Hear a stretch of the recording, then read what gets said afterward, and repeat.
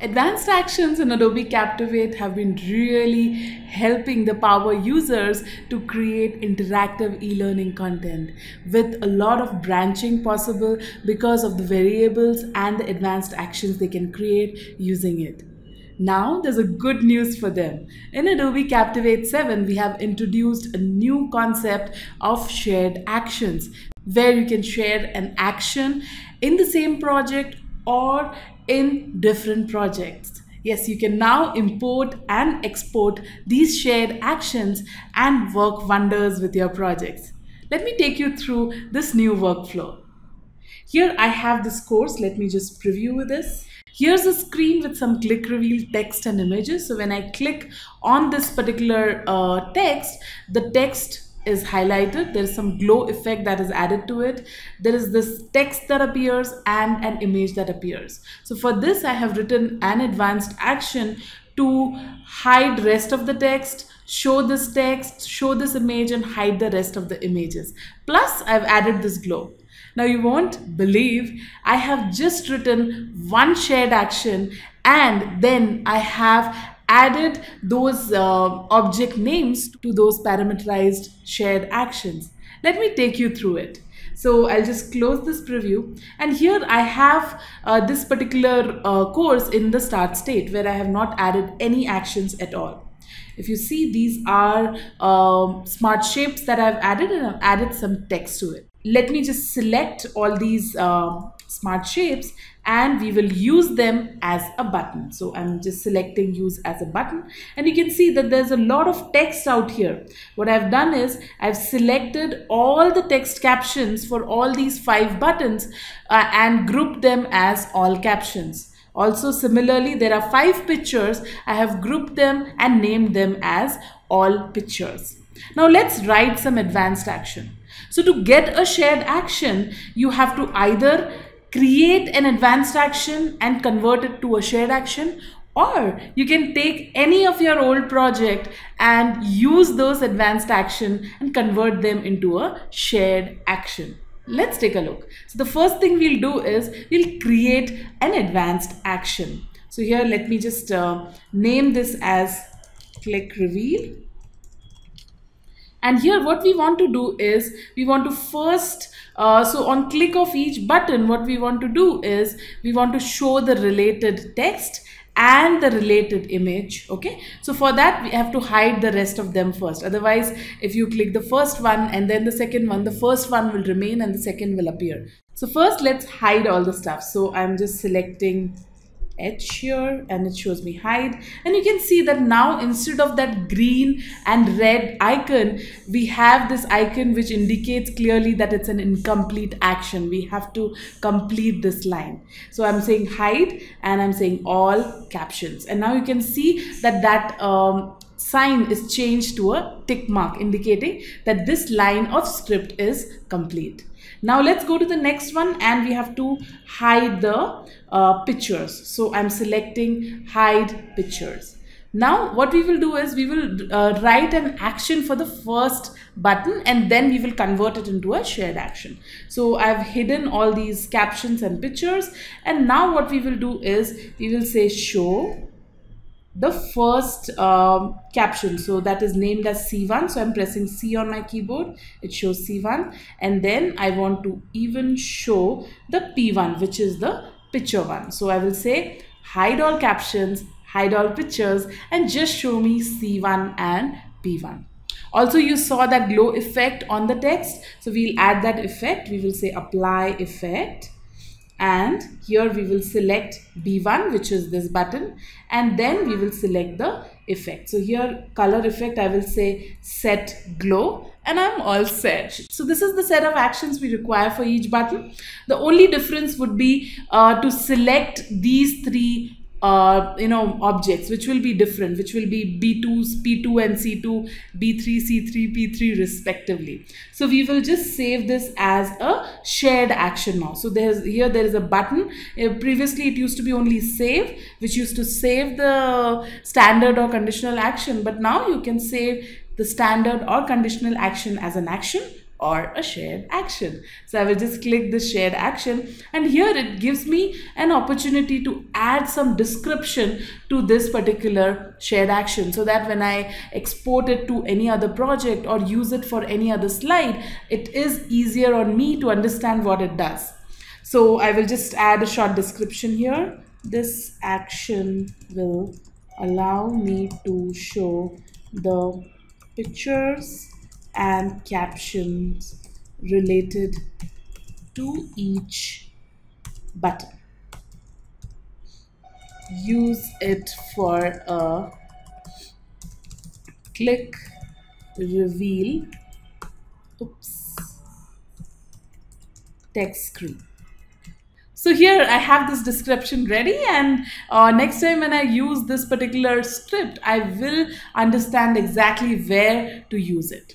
So I will just name these parameter descriptions. So here select the caption group, okay, and all pictures, it is actually the picture group.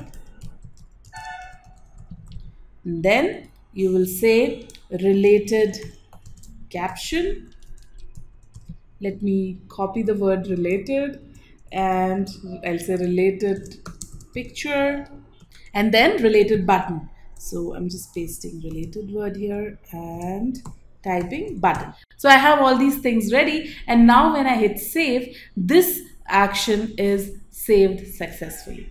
So now it's time to use this action. So I'll just close this out, and I will select the first button. Let's use a shared action here. So just go to the action action accordion, and here you will find execute shared action just below the advanced action. So I will just select this execute shared action, and we have just one action here, and I will select that. Here we have a button here which says action parameters. Here's the place where you will define which buttons or captions or pictures will be affected by this. So I will click this, and it will allow me to choose all these parameters. So I will say caption group is all captions, and then I will say all pictures, and here it should be C1, here it should be P1, and here it should be B1. Okay, and I'm saving it. So this action is done. Now I'll apply the same action to the next button. So I will select this, and here I will go and select execute shared action, and we will use the same shared action and click the shared action parameters button. Now here I will again go and say all captions, all pictures. So I don't have to worry about thinking about the logic that I have to use. I have to just go and make some selections. So I will just select C2 here. This will be my P2, and this will be B2. Okay, so I have selected all these things and I have saved it.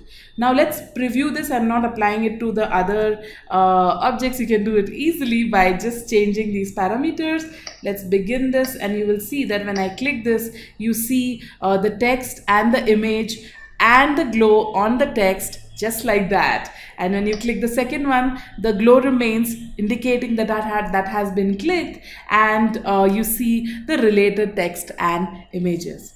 Cool, isn't it? Okay, so let's see something else here, which is more fun. Now you can easily import or export a shared action.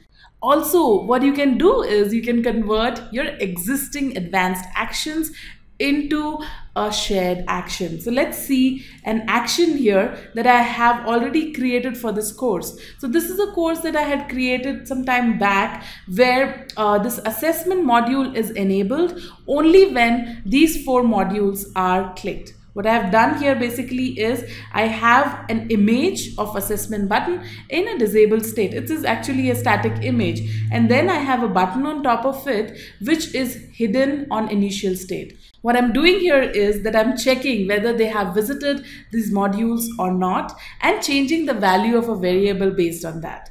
So let's see it quickly. We'll look at the advanced actions. So here are the 5 actions that I have for this course. The first one is check module completion.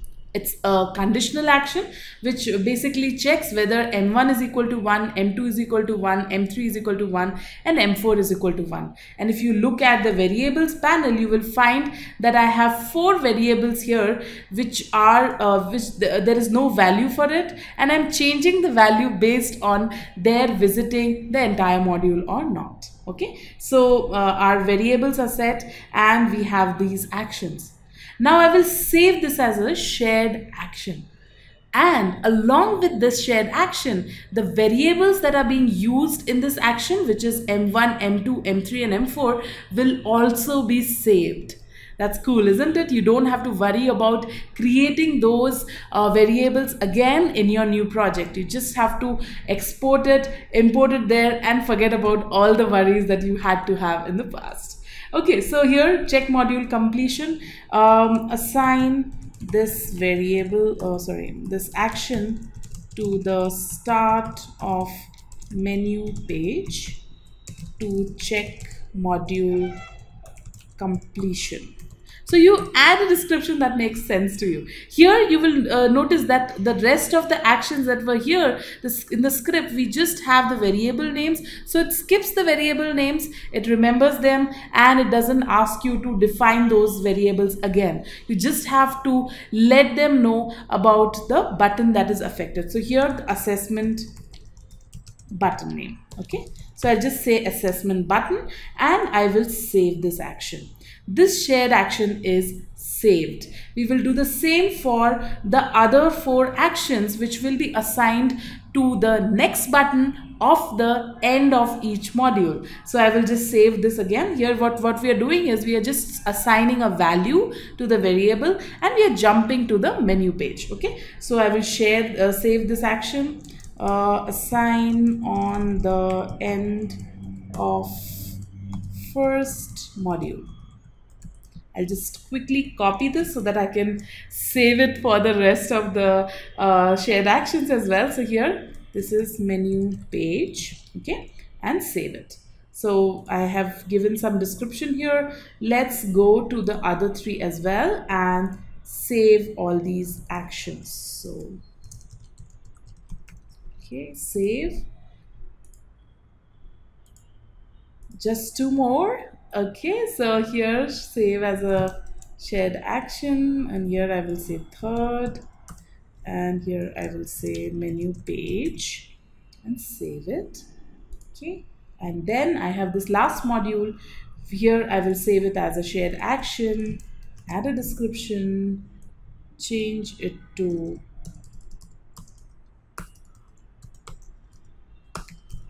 fourth, and I will say menu page. Okay, I will save it, and now it is saved successfully. So with all the shared actions saved, now we have to export these actions so that we can import it into a new project. So what I'll do is I will click this export button and it will allow me to select the action that I want to export and browse to a location and export. But here it allows me to export one action at a time. I want to export all of them. How do I do that? So here, if you use this option easily, if you have just one action that you have to export, but you have a bulk of advanced actions that you've created, go to the library panel and you will find the shared actions in the library panel. Just select, shift select all the actions, right click and say export. Export it to your favorite location. I will say just AA and or maybe SA and say OK. So this will be saved on my desktop with the name of SA. Now what I'll do is I will go to this new file which is of a similar structure. I just want to use those actions in this file as well. So previously what would I have to do? I would have to go look at the variables that are created, advanced actions that are created, and then write it again for this new course. Painful, isn't it? Now you don't have to go through all of that at all. Now what you have to do is just go to your library panel. If you have a lot of shared actions and you want to import it, just right click the shared actions and say import. Go to the folder that you had created and shift select all the actions, and boom, they are here, and it says 5 items have been successfully imported. Now all you have to do is assign those actions to the places where it was required. Let's do that quickly and see if it works as intended. So I will go to the menu page, and on menu page I want to associate this action on enter. So I want to select check module completion. I'll go to the parameters, and here I just have to define the assessment button. So I will just select that quickly and save it. That's it. I had to do nothing else to make this work. Now this action, the end of module 1, I have to assign it to the next button on the last page of module 1. So I will just go and change it to execute shared action, end of module 1, change the parameter to go to menu page and save it. That's all. Let's do it for the rest of the 3 modules as well. We'll do it quickly. So this is shared action, and we will select end of module 2 and change it to menu, because here we are just changing the value and moving to jumping to the menu page. So we just have to define the menu page here, and this is module 3, and again menu page, and then okay, so this is done, and then module 4 ends, next button, and we are all set. So I will just select this and we will name this as menu, save it. Okay, now let's test it out. So I'm pressing F4 on my keyboard to preview this particular project and see if it works. So I'm starting this, and you can see that it is in disabled state right now. I click module 1, next, next. So when I click next here, it should jump to slide and it will change the value. Okay, let's go for module 4, next, next, next, and it comes back. Let's go to module 2. And it ends, and I'm going to module 3, and now when I come back, this should be green. Okay, so I click this, click this, click this, and I come back, and the assessment module is ready. When I click on assessment, it gives me access to the assessment module. So here it's pretty easy to use all these shared actions, and it makes our life simpler. You can use these shared actions in the same project or in different projects.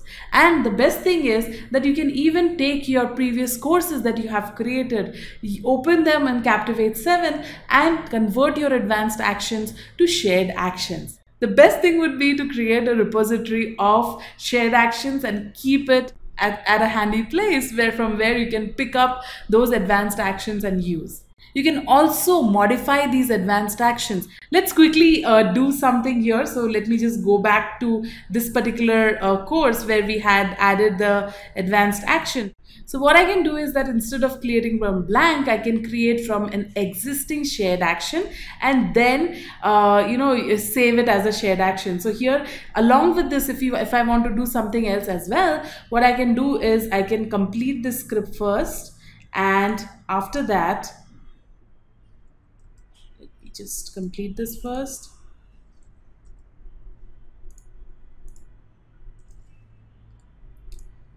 Okay, so this is done, and along with this I also want to maybe add an effect to the caption. So I will just say apply effect, and I want the effect to be on the caption, and here the effect I want is color effect, or maybe entrance, and I say fly in from top right. I want this effect to be added to the caption. Along with showing it, I want it to be flying in from top right. And I will save this as shared action. Again, it allows me to save it as this, and then I can apply it to any of the objects that I require. I hope you like this feature and you'll be using it extensively if you are an advanced user. It will allow you to share your actions in your project, between projects, and even between your friends. Thanks for watching this video.